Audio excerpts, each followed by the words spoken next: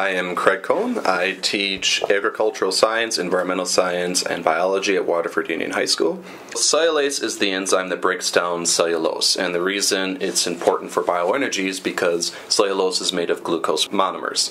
And in order for yeast to ferment cellulose, it has to be broken down into glucose first.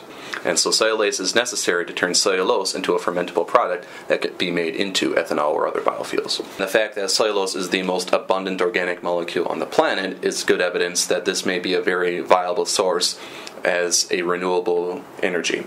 Basically, my job was to take test tubes with filter paper and a growth medium and design a lab in which students could collect samples from the environment, inoculate the test tubes with that sample, and then check for the filter paper every single day to see if the filter paper was unchanged, if there was any rips or tears or fading, or if the filter paper broke off completely.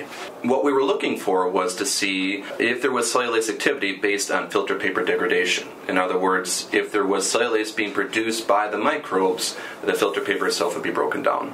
I think one of the main benefits of this lab is it has students think like scientists more so than any other. The way we introduce the subject is I have students basically think about bacteria and microbes and where they grow, how they grow, what aids their growth, and this really becomes sort of a cross-disciplinary lab where they have to put into this lab ideas that relate to biology, to chemistry, to agriculture, to environmental science, and they have to form connections over all these different ideas. The systems thinking element of this lab is probably more intense than any other that we do. We actually had some discussion questions on the board.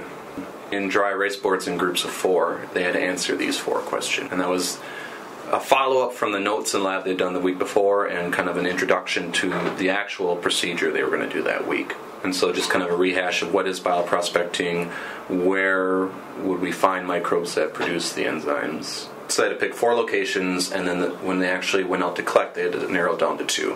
And so in their groups they were discussing which of the 2 of their 4 they thought would be most effective and why, knowing that they would have to defend those in front of everyone in a few minutes. So we had manure from the steer, we had chicken manure, we had compost, we had just wet kind of organic soil that they found under logs or benches or whatever the case may be.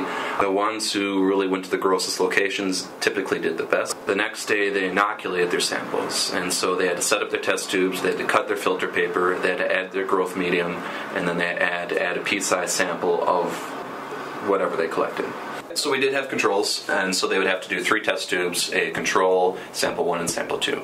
And then they would have to predict which one they thought was going to be most effective, and then state why, and then follow up with what was actually the case. This is after they've had some time to inoculate and they're checking the results, and I think this was our first positive result after 6 or 7 days. This was one where I think we actually had a complete rip. Whenever they checked it, they would have to mark them as either no change, possible growth, or definite growth, and then explain why they circled the category they circled. I think they started to recognize patterns, the similarities between the samples that worked and the ones that didn't. I think eventually they all recognized that there had to be our cellulose source, there had to be conditions appropriate for growing bacteria, and there had to be visible signs of decomposition. I think you kind of see that light in their eye when they see that this was something that we were directly a part of, that this isn't something that we're just doing because, it might help them learn, that this is something that could lead to actual breakthroughs and results and has the potential of being something that could lead to more research and development.